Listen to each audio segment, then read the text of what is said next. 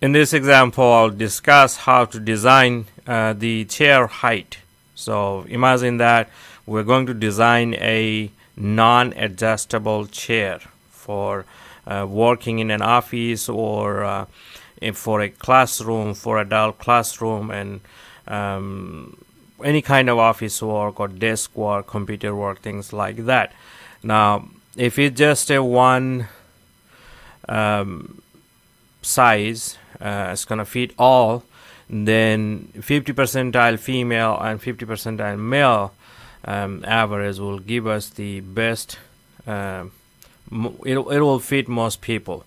So it will be designed for 50-50.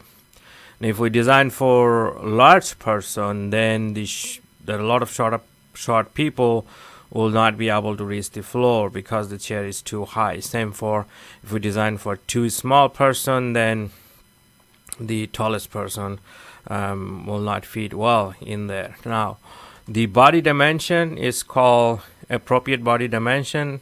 It's called popliteal height. This is the distance between the floor and the popliteal tendon right behind the knee. So it's kind of like floor to the buttock. So that's the appropriate dimension when you're designing. So body dimension, we're going to write my computer.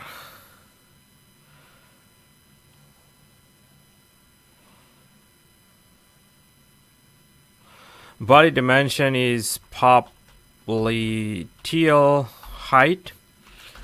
So that's the appropriate body dimension. User population, we can say male, female, both in this case.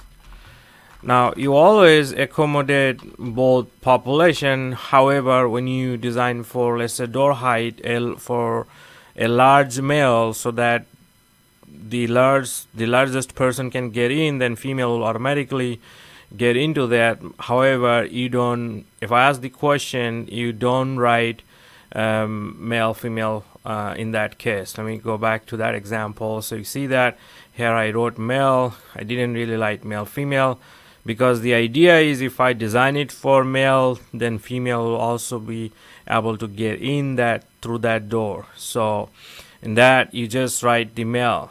Now in this case, we're going to write male, female both because we are designing for 50-50. Population percentile, well, of course, 50-50. And then anthropometric table. Now I have already extracted these values.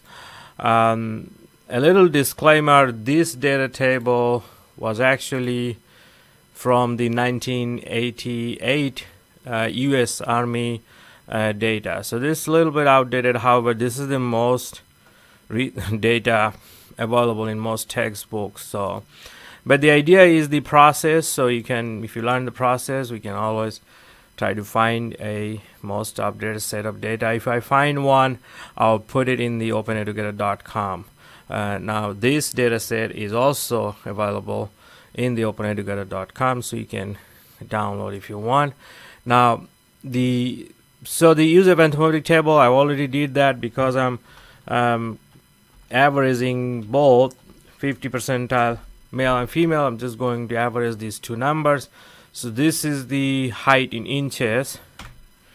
So that many inches for the 50-50 percentile population. Now clothing allowances, male shoes are 1 inch. And then female typically 1.8 that we add. So I'm going to average again the male female. So I'm going to average these two numbers, 1 and 1.8, which is 1.4. I don't know why I'm writing this in a formula. However, now then you just add these two together to get the height of the seat, 18 inches. Now typically non-adjustable chairs are 18 inches. So now, if you have a cushion on the chair, and then once someone sit on it, it goes down half an inch, then you have to add another half an inch with that. So it's going to be 18.5. Because typically, if I ask a question on what is the height of a chair, it has a cushion that gonna compress half an inch. then when I ask what is the height of the chair from the floor, typically it is measured from the floor to the top surface of the chair. So you have to add that foam half an inch if it compressed half an inch. So you have to add that with this as well.